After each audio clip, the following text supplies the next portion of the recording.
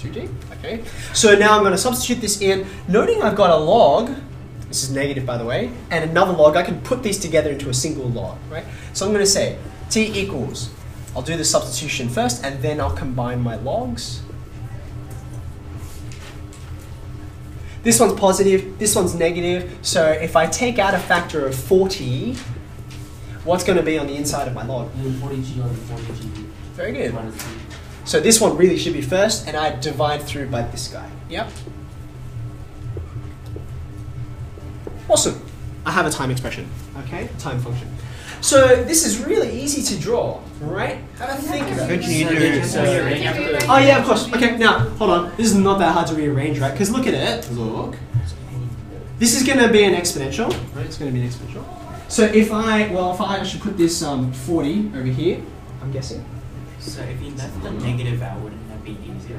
Yeah, so in fact, I'm going to put the negative in because why am I putting a negative in? What I want is that v to be up on the numerator, right? It's kind of an awkward spot at the moment. So if I multiply both sides by -1, that's going to become this over here, and over here, these guys flip because it's to the power of -1. So far, so good? Yep. I'm going to raise both sides to the power of e to the power of that, like this.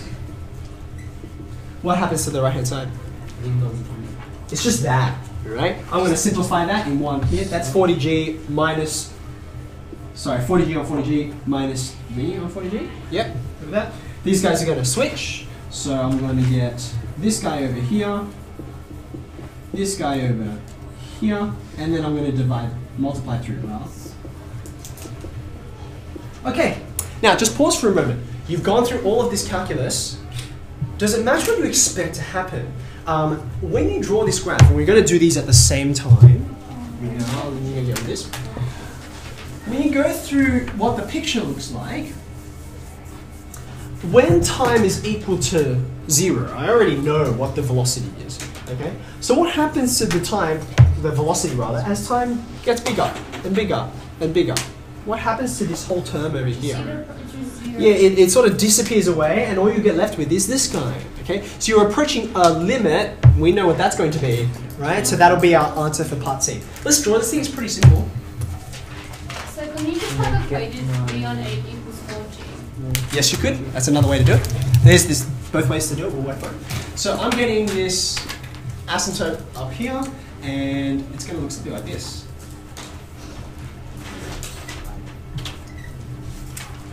You happy? This is a time axis and a velocity axis. Okay. So that was part B. Wasn't very complicated. Now, when you're answering part C, there's two ways to go about this. Okay, two ways. You can think about it from a limit point of view, because that's what the term velocity is, after all, or you can think about it from a Newton's laws point of view. Okay, so we'll do them each one at a time. So number one, if you were to do this by limits, and you don't need to do both of these, but I'm just showing you each one. The terminal velocity is, what's the velocity terminating on as time approaches infinity, right? So I'm literally going to write the limit as t approaches infinity of velocity, right? And I have a velocity function just over there. So this is the limit as t approaches infinity of 40g, 1 minus, like so, okay? 40g is a constant, so I'm going to bring that guy out the front. The limit is still there.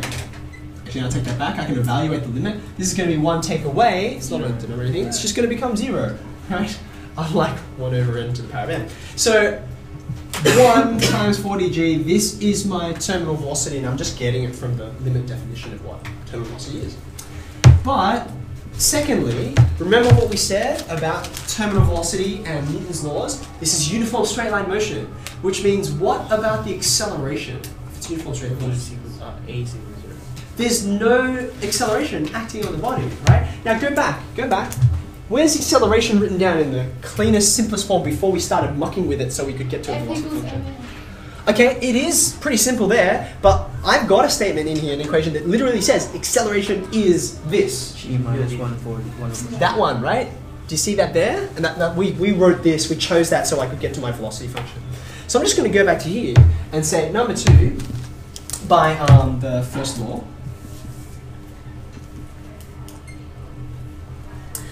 if there's terminal velocity means or indicates 0 acceleration. So I'm going to go over to my acceleration function, and I'm just going to say that g minus 1 on 40v, that better be 0, because otherwise it's not terminal velocity, is it? Something's still changing its velocity. So this, as you can see, is very simple to solve. I'll leave this guy over on this side, negative g, and then you multiply through to get the result we already knew. Okay? So either of this is fine. Yeah? Alright, lastly, I'm just going to leave this with you to do on your own because we're running out of time. How are we going to get to this? It's very similar to what we've already done.